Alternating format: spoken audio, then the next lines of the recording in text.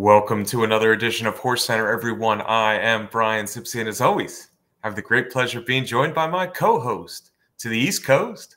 That's Matt Shifman. How are you today, Matt? I am good, Brian. 4th of July week, 4th of July weekend racing coming up. Where are we headed to with HorseCenter this week, Brian? Yeah, happy July 4th to everyone, Matt. Independence Day tomorrow. We're filming on Wednesday here. We're going to go to Indiana. Horseshoe Indianapolis is the name of that racetrack these days. They have a couple graded stakes for 3-year-olds, Matt, both on the male and female side. So we're going to start with the Indiana Derby. Sound good? Yep, let's go. Here we go.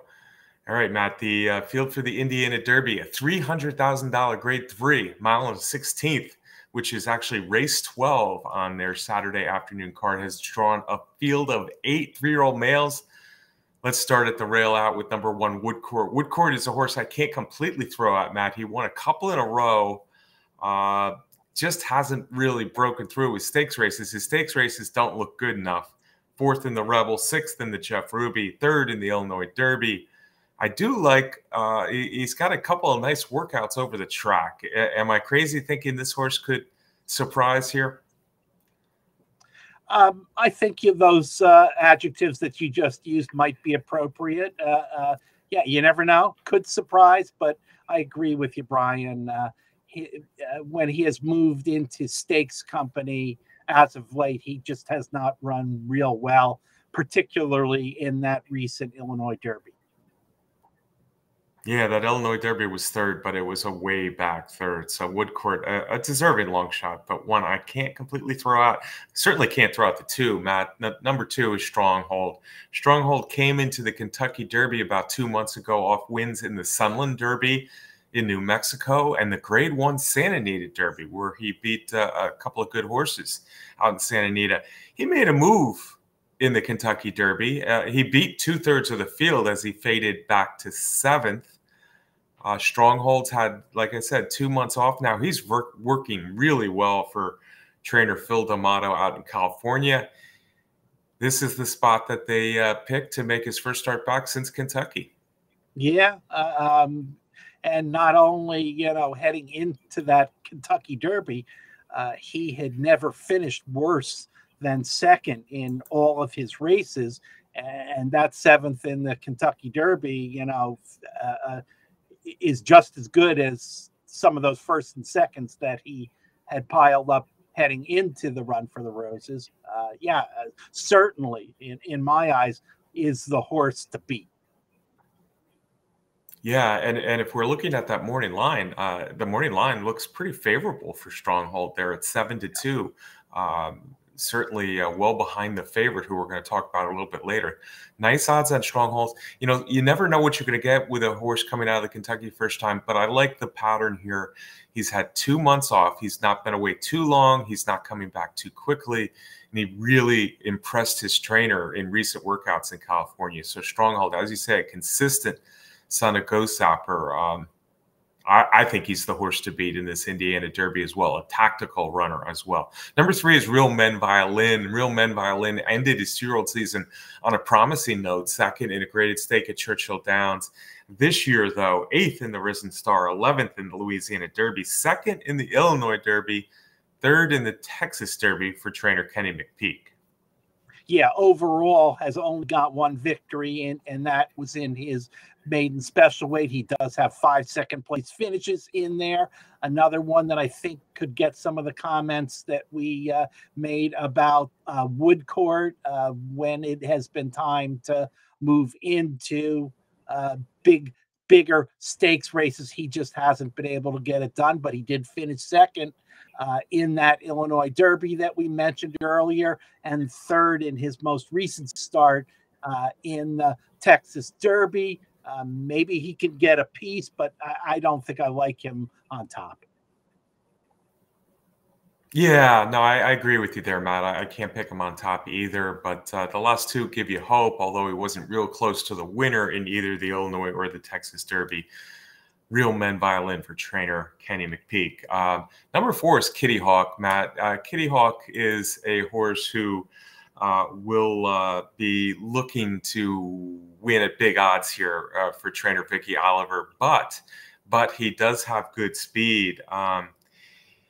His 2 starts in 2024. He finished last year with a win. His 2 starts in 24, allowance company, both Keeneland, Churchill Downs, probably pretty good fields. He got to the lead and he faded out of it. Is he any more than a possible pace presence here in the Indiana Derby?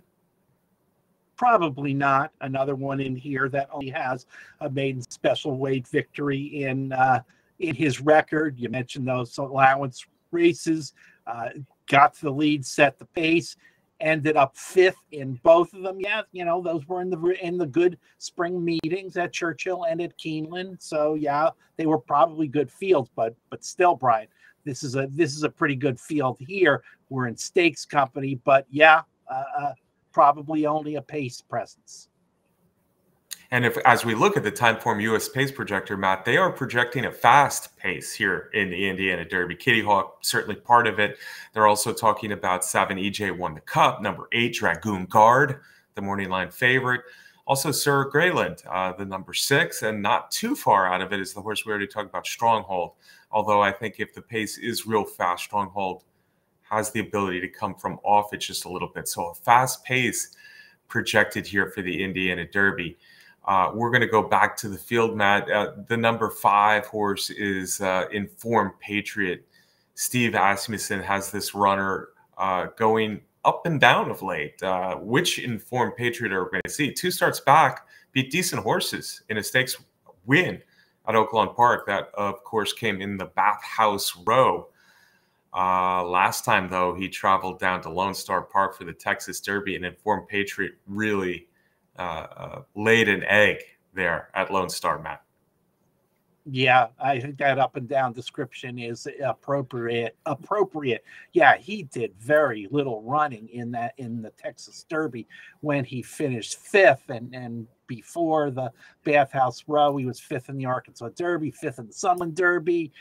Some of these races show up in competitors he'll face in the Indiana Derby who have run much better as of late. Yeah, that clunker in the Texas Derby certainly doesn't have me high on Informed Patriot at this point of his career. Yeah, well, you'll get some odds. In fact, I think he'll probably be higher than the 6-1 we're seeing on the morning line there out of Horseshoe Indianapolis because of how badly he ran in the Texas Derby. But there are some good performances, including a third Botching Freedom in the Jones earliest year. Not bad performance, went 5th in the Arkansas Derby. And that win in the Bathhouse Row, again, against decent horses. So if he bounces back, you might get some odds here in the Indiana Derby, but it's hard to nail down Informed Patriot, if you will. Number 6, we mentioned with the speed. In fact, all the outside horses we mentioned with the expected fast pace here in the Indiana Derby. Sir Greyland, a son of Spadester, trained by Grant Forster, Matt, is a horse of some promise. He's won 2 or 3 starts, and he was 2nd in the other. Yeah, his maiden victory came for a $40,000 tag, and those recent races at Churchill Downs were in various types of starter allowances. So yeah, he has been a competitor and had good finishes, but I think we're making a significant move upward in terms of competition. Probably, yeah, I think you're right. Matt makes a good point there, folks, in that even allowance races were not open allowance races. Speed, never run a bad race, but he's significantly moving up in class. One horse who's not significantly moving up in class, at least off the last couple races, is EJ Won the Cup. EJ Won the Cup did a whole bunch of sprinting for trainer Doug O'Neill before he switched to 2 turns. Since he switched to 2 turns, Matt, this has been a pretty nice horse. Yeah, that's for sure. I guess EJ is a NHL hockey player in the Cup, I guess, referring to the Stanley Cup. Yeah, he was the winner of that Texas Derby that we have mentioned a couple times ago, and in his recent start, that was a nice performance. Before that, he was third in the Santa Anita Derby, and that was behind Stronghold, as we discussed earlier, and was also the winner of the Turf Paradise Derby. So certainly a horse that has some good wins and is moving in the right direction. Yeah, he's moving in the right direction. Since he's got a right of ground, he's won 3 of his last 4. I think the first 2 were light in competition, but the last 2 he moved up. Santa Anita Derby, he stuck around. Certainly Stronghold was better than him that day when he was third in the Santa Anita Derby, the Grade 1 Santa Anita Derby, but it was good performance. He bounced right back. He's got a nice amount of speed, but he's not speed crazy, doesn't need the lead. That win in the Texas Derby was a nice performance. Certainly one of the top horses here in the Indiana Derby, one that you could easily bet. Mike Smith, who's close to my age, Matt. That's old for a jockey. He'll be aboard. EJ won the Cup again here in the Indiana Derby. Number 8 is the red hot favorite. His name is Dragoon Guard, Matt. Dragoon Guard is trained by Brad Cox. He'll be ridden by Florent Geroux again. 8-5 on the morning line as he makes his stakes debut here in the Grade 3 Indiana Derby. Yeah, I don't know. The certainly could be the favorite. 8-5 seems a little short to me when you also talk about Stronghold, but we shall see. So I guess a lot of that morning line is the fact that he's coming from the barn of Brad Cox, and that Florent Geroux is coming in to ride, and that combination is always dangerous. This year, sporting some pretty impressive results. He started his career with a second in a maiden special weight, but that came against a very good horse that had showed a lot of promise earlier in the year, named Otto the Conqueror, who went on to win his next race. And then Dragoon Guard came back and won a maiden special weight at Keeneland, which we know is always a tough thing to do in the spring meet. And he came right back with a big allowance win for Brad Cox at Churchill Downs. Certainly the up-and-comer in this field. Yeah. We talked well about Stronghold, and I do like Stronghold, but Dragoon Guard, you just don't know how good he is. I mean, you've seen so many good horses go through the Brad Cox barn in the last half dozen years or so. Dragoon Guard has the potential to be another one. He's the son of Arrogate.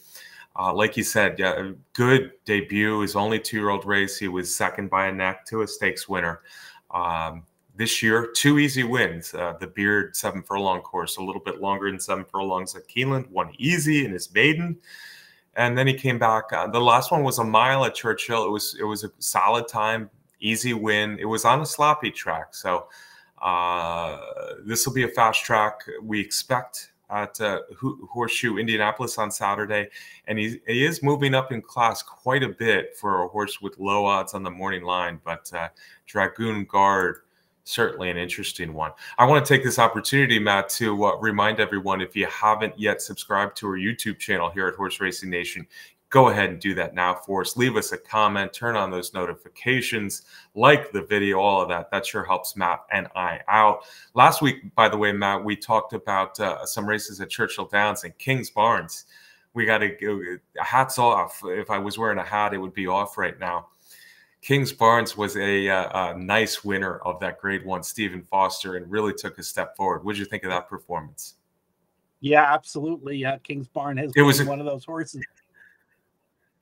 Yeah, he's one of those horses that has shown so much promise throughout his career and has been a little bit up and down, but he was way up for Todd Pletcher in the Stephen Foster. We'll see if he can keep it rolling.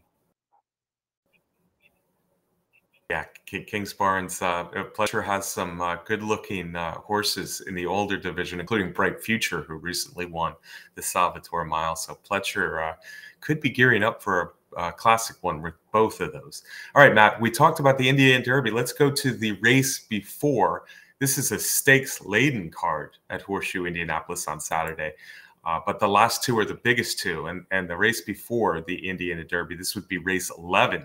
is the Grade 3 Indiana Oaks, also a mile 16th on the main track there. And we got a field of 8 again. And this one, I think there's a more legitimate, clear favorite in this one for Brad Cox than perhaps the Indiana Derby. Not that Dragoon Guard isn't legitimate, but I don't know if he'll be a heavy favorite over Stronghold.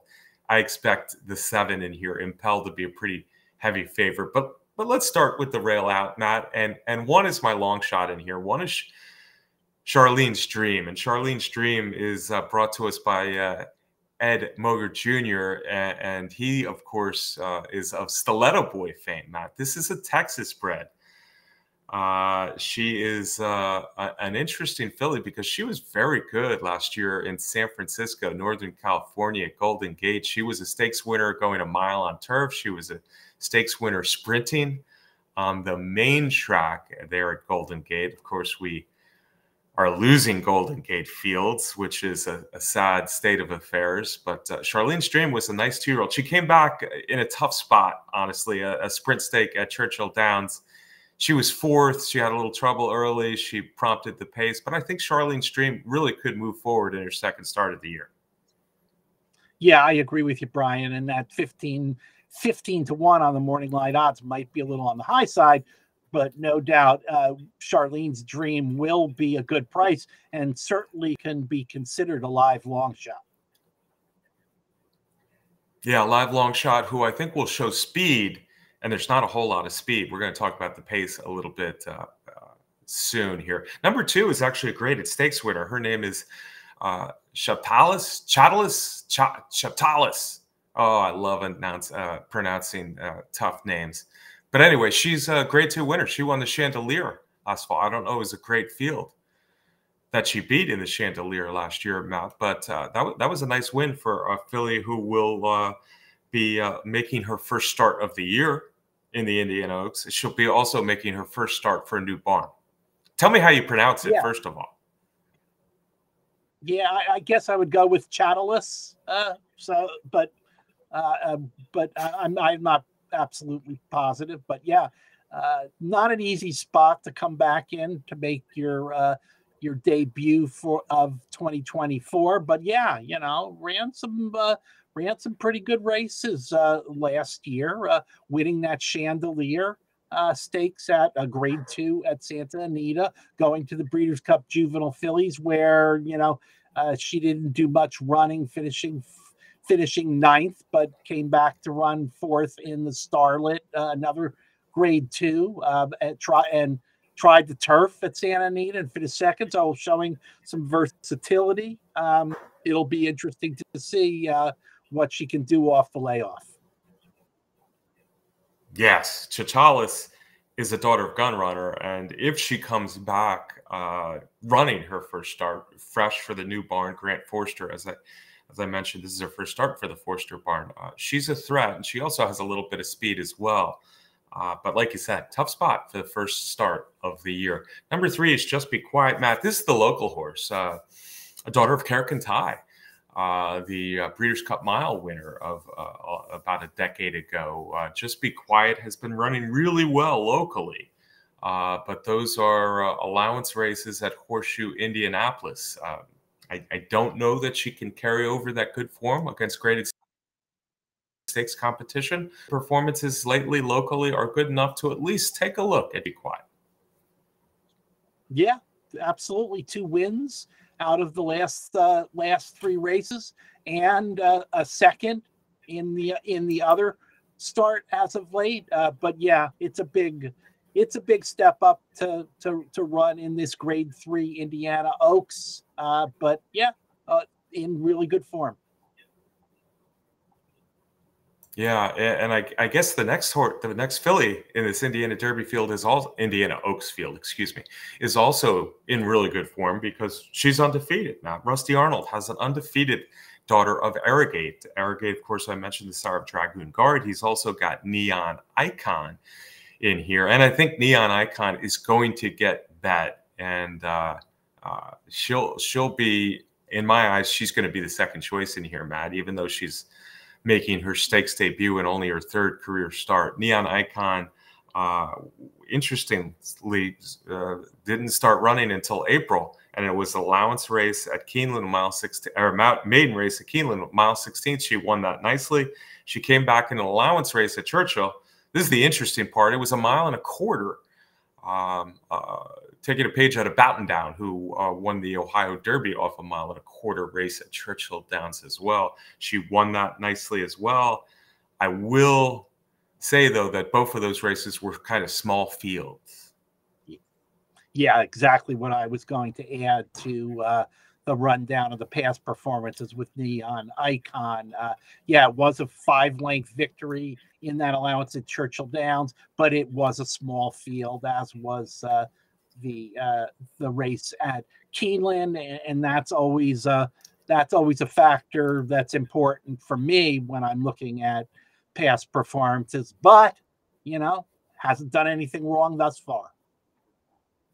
Yeah, she could be a good one, but what does she face so far as opposed to what she'll see here Saturday up just outside of Indianapolis? I'm not sure why the 5 is in the field, Matt. Dancing Princess, to be ridden by Hannah Leahy, excuse me. Dancing Princess was a 5-time starter as a 2-year-old and remains a maiden. Now she'll make her stakes debut in the Indiana Oaks. Sure, why not? Sure, why not? Every bit of 30-1 deserved on this filly. Yeah, 30-1. If she's 30-1, don't bet her. If she's 90-1, don't bet her. If she's triple digits, don't bet her. I guess is what Matt and I are saying. Just don't bet her. Next on the list, Matt, let's throw up the Timeform US Pace Projector here as well.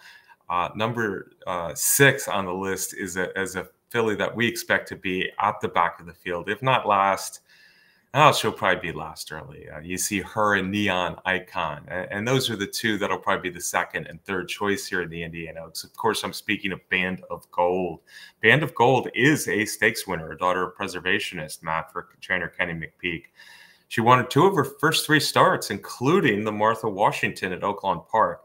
Unfortunately, she's lost 4 in a row since against good competition. Decent third last time in the Monomoy Girl at Churchill Downs, but I don't know if she's run back to that nice performance in the Martha Washington, and I don't know if she's quite the graded stakes.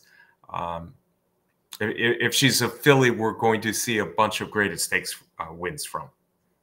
Yeah, you certainly can't be encouraged by what we have seen as of late from Band of Gold, and as you had mentioned, the pace projector before, seeing Band of Gold at the back of the pack here, and noticing that the pace projector says there is not going to be very much fast early pace in this race. That's what that favors horses on or near the early lead really means.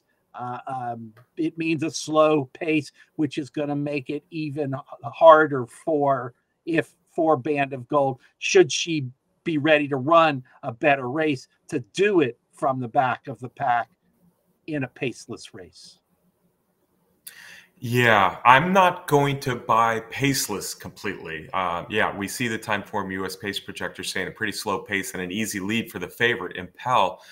I think there might be a little bit more pace than that, but Impel certainly looks to have the advantage from a pace perspective over the second and third choice, Neon Icon and Band of Gold, who are back with the pace. One of the reasons I'm saying I think there will be more pace is number 2, the graded stakes winner Chitalis is fresh, and she's got some speed. I don't think she'll be too far out of it, and I do think Charlene's Dream is going to show some pace from the rail here.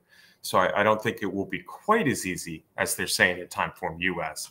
But certainly Impel is the filly to bat.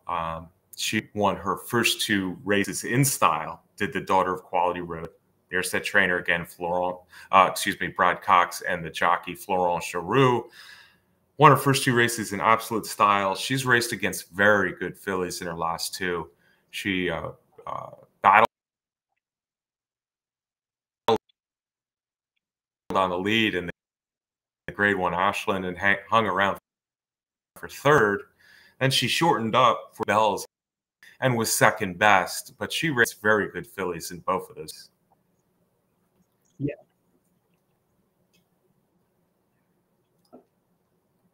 Yeah, absolutely, Brian. Those were very good fields. So not only does it appear that Impel has a bit of a pace advantage in this field, that she may be able to control the race out front, she's got a tremendous class advantage also.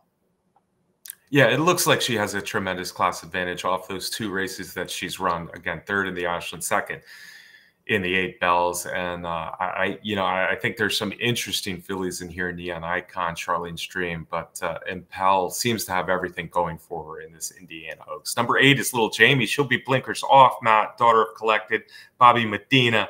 She's only won 1 out of 8, and now she makes her stakes debut. Yeah, blinkers come off. Last time she was third in an allowance at Churchill Downs after having the lead. Again, this is a tough spot for Little Jamie. Yeah, she looks like a long shot. Maybe not a dancing princess type of long shot, but a long shot in here. All right, Matt, it's time to make our top picks for this big day at Horseshoe Indianapolis. I'll let you go first. Let's do the Indiana Derby first. Indiana Derby, like I said during the rundown of the race, Stronghold is legitimately the horse to beat with the races that he's run thus far. Certainly gives him an advantage class-wise. You mentioned the way he has been training as of late. Certainly the horse to beat. I don't think we'll get 7-2 on this one. I think he will be lower in odds. I'm going to lean towards the newcomer.